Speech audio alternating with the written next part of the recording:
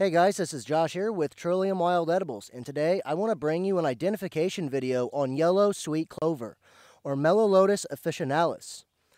Yellow sweet clover is the plant that we're looking at right here. It's not technically a clover species, but it does have the name yellow sweet clover because its leaves are in a clover-like arrangement. This is a very common plant that's found growing along trails and roadsides, and it can even be found in some drainage areas where the ground has been heavily cleared. Sometimes you can find it growing in thick prairie-like environments as well, so it has a few different locations that it likes to grow, but it generally prefers kind of dry soil, but not too dry. The soil has to have some moisture, but not too much. You're not going to find this plant in the middle of a forest, or you're not going to find it either in a marshy-like area where you might find cattails. There can be a little bit of overlapping in some of these areas. Like, for example, the area I'm in now is a little bit of a ditch, and there is some jewelweed growing here as well, and jewelweed does like moist environments. This plant is very easily noticeable by its very brightly colored yellow flowers that it has growing up on these spikes along the top of the stem. If we look very closely at the flowers of yellow sweet clover, we're going to notice that there are many flowers on each spike, and each plant can produce multiple spikes of these yellow flowers. The flowers of yellow sweet clover will usually have an upper lip that is much larger than the bottom petals underneath it. There are about 5 petals on each flower, and there can be multiples of flowers, upwards of multiple dozens, several dozens of flowers on just one spike. And on this plant we see about 3 or 4 spikes, and we see some little more buds starting at the top right up here. Yellow sweet clover likes to bloom anywhere from April all the way through October, and that will heavily depend on the area that you're in, but it does have a very large flowering season, and it's somewhat easy to notice amongst all the other green foliage because of these yellow flowers. This plant can grow anywhere from 2 to 6 feet tall.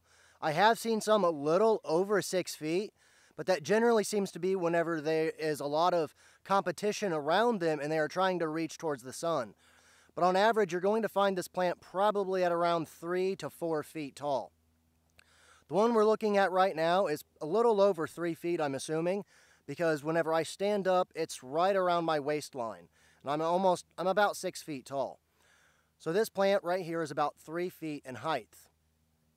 Now let's take a look at the features of the leaves of yellow sweet clover. The leaves of yellow sweet clover are very different from your normal clovers you're going to find in your yard. As we can see here, they are very long and elongated in shape. At the top of the plant, they can be almost linear, like we can see on these right here. They are arranged in clusters of 3, but you'll notice that there is a little bit of a leaf stem right here from the very front leaflet. The back 2 leaflets are usually very close together, like we can see here. And as we go further down the plant, the leaves will also get larger, but a little bit more rounded. And now we might also see some anomalies like these right here, where it's a little bit more rounded at the base and not as linear and as pointy at the tip as these are. Okay, now here we are at the base of the plant, and we can notice these leaves are actually much larger than what we see at the top. Now we can also see some of these very, very tiny leaves right here back by my index finger. And as we go down the plant, we're going to notice more of these spikes of yellow flowers. There will be yellow flowers all the way around the entire plant, basically coming out of each node. So make sure you keep that in mind. Also, if we look at the margins of the leaves, we're going to notice that they have fine teeth or fine serrations all along the margins of them. The underside of the leaves are noticeably whiter than the top side of the leaves, kind of this gray sort of appearance. This in itself isn't its own identification feature, but it is something to keep in mind, as a lot of plants actually have lighter undersides than their tops. Yellow sweet clover has an alternating leaf pattern, just like we can see right here. We see a leaf, then another leaf, and the leaves will alternate all the way up and down the stems of this plant. Not only is the leafing pattern alternating on yellow sweet clover, but the branching pattern is also alternating, like we can see that branch coming out there, and we see another branch coming up at the top. The stem of yellow sweet clover is basically just green and round and rather plain. However, it is really stiff Whenever you feel it in your fingers, it feels rather hard, but it does bend very easily. Yellow sweet clover does have some use for food and medicine. This plant actually contains coumarin, which is notably responsible for preventing blood clots. It doesn't work necessarily as a blood thinner to my knowledge, but it does help the blood to flow. So whenever you're taking this plant for medicine, make sure you keep that in mind.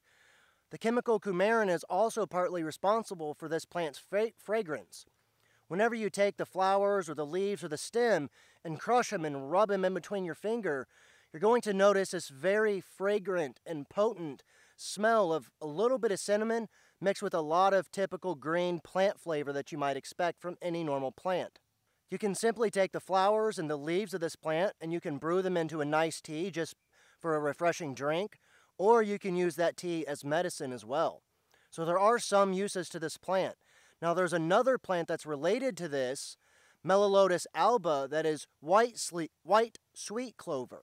Now white sweet clover can also be used as a vanilla-like flavoring because of the amount of coumarins in it and other chemicals that are responsible for this vanilla-like scent.